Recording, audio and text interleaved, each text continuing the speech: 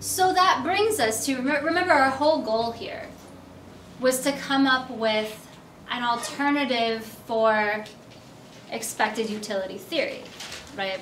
Because we said expected utility theory dealt with objective probabilities. It dealt with final levels of wealth. And we could show that that model couldn't describe the behavior that people actually exhibited. So we said we need to come up with this alternative framework. When we built it from the ground up, we introduced each piece one at a time.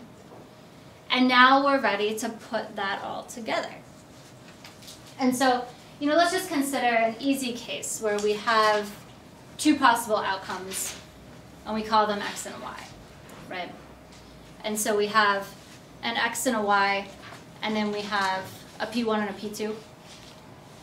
Then we could say, expected utility is just going to be p1 times the utility of x plus p2 times the utility of y.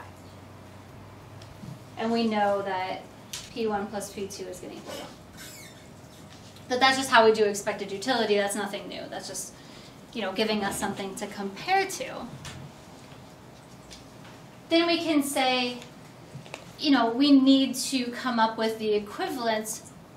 We need an expected prospect value. Notice I put EPV rather than just EV because that's expected value. We already know what that is. That's something different. So I needed a different word here. We can say expected prospect value is the analog to expected utility when we're taking this behavioral model and applying it to risky choice.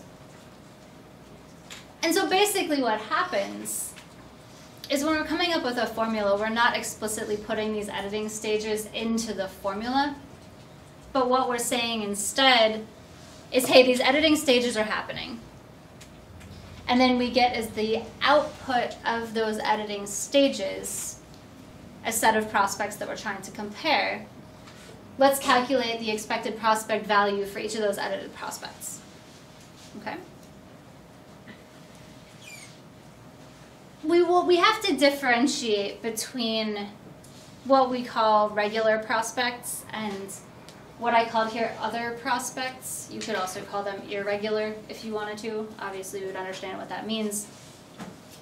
That we have a regular prospect has both a negative and positive outcome, or at least not all positive and not all negative. Okay. Those statements are importantly different because one of those allows for 0 potential outcome to make something a regular prospect, right? So we could say that we have a regular prospect in the context of this very simple outcomes of x and y. We could say that we have a regular prospect if we have, maybe x is greater than 0 and y is less than 0. We could have, y be the one that's greater than 0 and x be less than 0. So obviously, if we have one positive and one negative outcome, something is a regular prospect. Or we can have a regular prospect if the probabilities add to less than 1. Because if the probabilities add to less than 1, we have an implicit possible outcome of 0 in there. And if we have an implicit possible outcome of 0, then we have a prospect that's not for sure always positive or always negative. Right? So the simplest way to think about this is the regular prospects are ones that are not strictly positive and not strictly negative. And in that case, the expected prospect value formula is the same as what we've been talking about, or the analog of what we've been talking about with expected utility. That we could just say, rather than take the probabilities, we're taking the decision weights, which are a function of those probabilities. And rather than taking utility, we're taking the values. You're like, oh, okay, that seems to make sense. That we're not trying to come up with something that looks like a totally different animal. We have something that looks pretty analogous to what we were already doing with expected utility, but with these modifications. And then we'd say, we do that. And then you add to it the decision weight that you're placing on the probability of the second outcome times the value of that second outcome. Easy. And you can see how that's directly analogous. But now we get to a situation where we have to come up with a formula for these other prospects. So these prospects where we get to a situation where our outcome is either strictly positive or strictly negative. And if the outcome is strictly positive or strictly negative, remember we said, well, we did this segregation phase, that we seem to be thinking about this guaranteed part differently, that we're not incorporating it into everything else. If we were then to just literally do the same thing here, we would be sort of ignoring the whole concept behind that segregation of the risky and the for sure. So like, oh, well, in order to be true to what we talked about earlier, what we said was probably happening, we need to have a different formula for those things where we're for sure either getting a gain or a loss. So the easiest way to think about this, let's just take a situation where, let's assume that we have an all positive outcome and that X is the smaller positive outcome and Y is the larger positive outcome, not the larger smaller outcome. That would not make sense. But you could obviously do the same thing and write the formula if, for example, X was the bigger one or if you had two negative ones. Basically what we're trying to do is we're trying to say, in order for this formula to make sense, we need to identify which one is the more extreme outcome. Okay, so this would work. We assume either that both outcomes are positive and Y is bigger than X, or this formula would look the same if we had both of these outcomes be negative and we had Y be less than X, because again, Y would be the more extreme outcome, meaning just the one that's further away from 0. So we're writing this formula such that Y is the more extreme outcome. And we think about, well, then what's happening? Well, what's happening is we're incurring X for sure.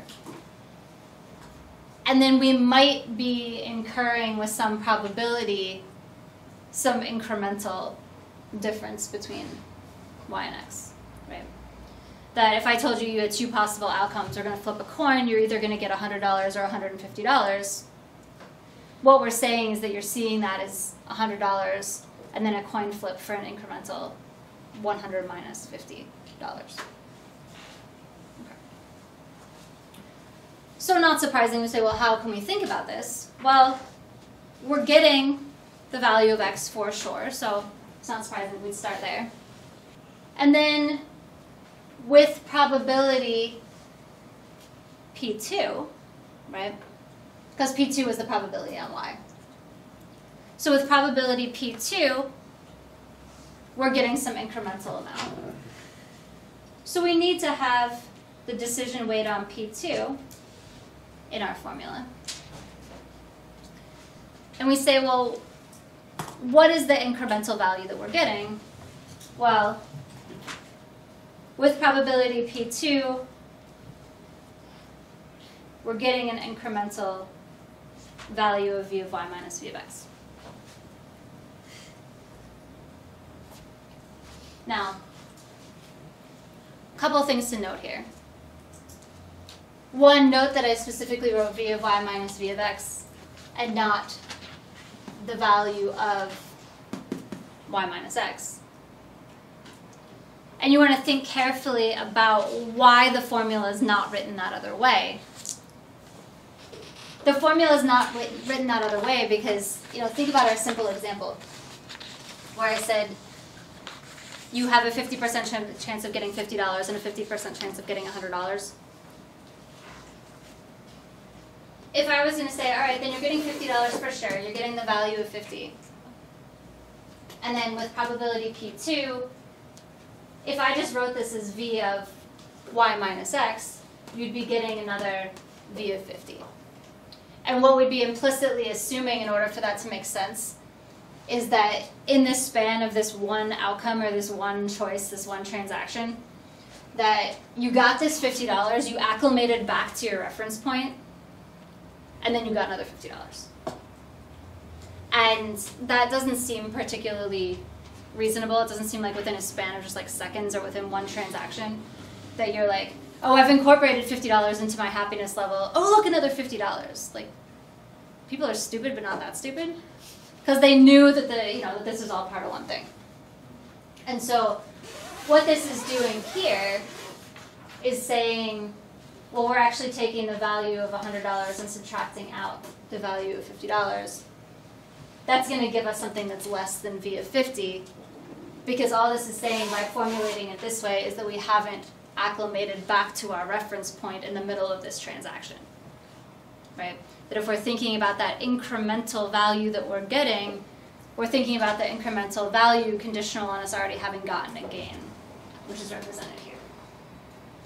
Okay? So,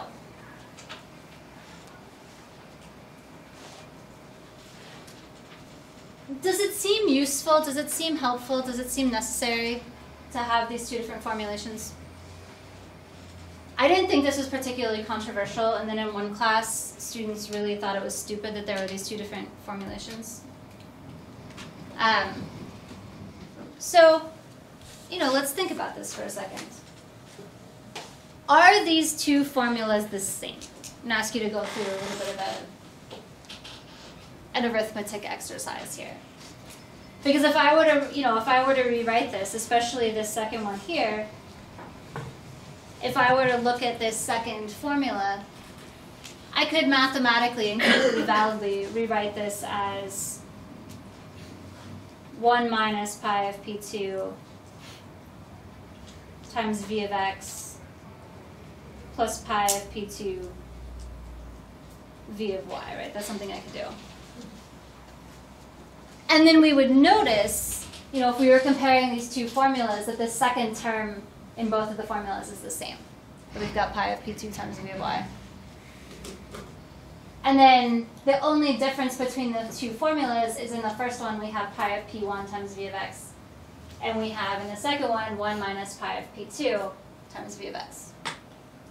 And so the student tried to argue to me that this second formula was unnecessary because these two things were the same. Why is that not correct? At the very least, we can't guarantee that they sum to 1. That we can guarantee that the probabilities themselves sum to 1. But remember, I brought up earlier when we were talking about the probability weighting function, that we can't assume that the decision weights sum to 1. Exactly. So these formulas are not equivalent because pi of p1 plus pi of p2, I won't say it never does, but it doesn't have to equal 1. That we said, generally speaking, in a lot of cases, the decision weights are subadditive, meaning that they sum to less than 1. We don't know that that's always true, but we don't know that they sum to 1 either. Obviously, these two formulas are equivalent when pi of p1 plus pi of p2 does in fact equal 1. So we can't assume that these are the same thing. We want to make sure that we're not making that error. And because of that earlier assumption, we can in fact see that these two different formulas are necessary. So basically what we're saying with prospect theory is we have all these different components where now, in all of the models where we put expected utility into the picture, and we make the assumption that the person chooses the option with the higher expected utility, now we've presented an alternative to that, to say, well now, in those same models, we can put in there a model of risky choice where the individual chooses the option with the higher expected prospect value. And we know how those expected prospect values are calculated after those editing stages that we talked about. So, we've provided our first alternative, something that can be then fed into a lot of the more traditional economic models that gives a more descriptive view of how people think about choice that involves risk and uncertainty. Ta-da!